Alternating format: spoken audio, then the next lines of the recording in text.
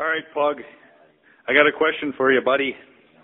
I got me here a Craftsman lawn tractor. As you can see, it's in very great shape for its age. Anywho, yeah, it's got a push-button start here. That's an extra feature I add on. But anyways, oh no, we got to tell them about how it happened in the first place. Oh, okay. Okay, so the solenoid wore out. And I simply just took a push-button start and wired through the solenoid so that when you turn the key on, you simply just push the start button. Oh, and then you have a turbo falling on your lap. Yeah, that's the next thing. All right. Okay. Anyway, we got here a nice Craftsman Briggs and Stratton built IC Platinum 15.5 horsepower overhead cam. Turbo cool. See, that's the thing we were wondering about. Turbo cool. And it says it on the side here as well. As you can see, turbo cooled. I mean, there is a turbo right here, as you can see. Turbo. But we don't know how that works with the Briggs and Stratton system, because I don't see a turbo anywhere connected in with the exhaust or intake system for turbo cooling.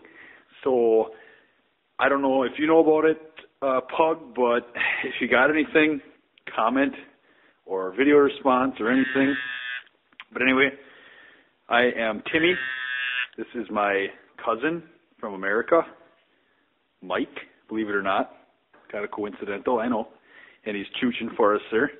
But anyway, buddy, we will wait back for you on that one. Anyway. And then the previous owner of our lawn tractor here, this sturdy old Briggs. Yeah. Yep. Briggs. 15.5 Briggs. There she is. Briggs, he also included the turbo with it, saying that he had it mounted up previously, but he lost all of the hosing and the exhaust manifold. Yeah. As well as the intake manifold. Yeah. So now we just have this little box dealio here with this little screw-on antler. Yep. That's it. Exactly. And right yeah. So we were just wondering. And he said it busted out about 16 horsepower with the turbo hooked up. Yeah, believe it or not. Yeah, it's insane. I mean, yeah, just think of the grass you could cut and the stuff you could push around and whatnot. Pull around. Yeah. Okay, well, we're signing off here. We got some work to do on our other tractors. Yep, this guy here. TG125, that's a Bolin. And then we got this old dirty mutt. Look at this thing. Oh, man, Kohler Commander 14 horse onto our double antlered push rods here. And believe it or not, we got even bigger machines over here. We got ourselves a little mini diesel tractor with the bonnet pop right there. Pop that guy. Anywho. I'll show you this. This is our newest toy. Yep, she's got herself a little 3-cylinder non-turbo diesel engine. Yeah. Non-turbo. Yeah, look at this guy. Look at that. Greasy old one, eh? I don't know if you can see, but holy man, holy, you will not believe this thing. She is quick.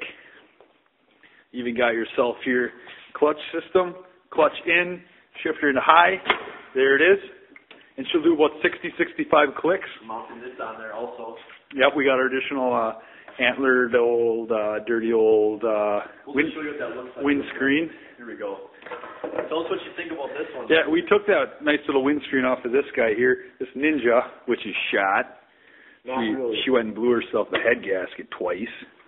Can't be running her at 20,000 RPM. The reps are what kill you. Yep.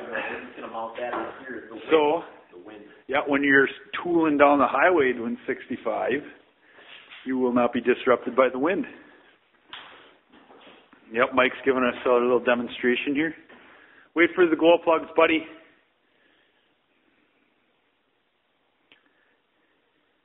Chooch it, chooch it. Yeah, buddy. You, Mike.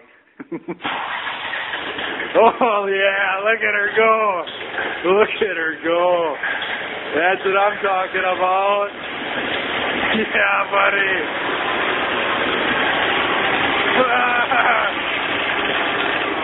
Oh, yeah, that smells good. That's that. Oh, Right yeah. now, running at about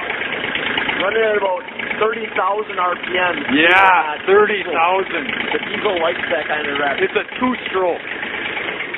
All right. That's when you really hit above 90. That's when you need this.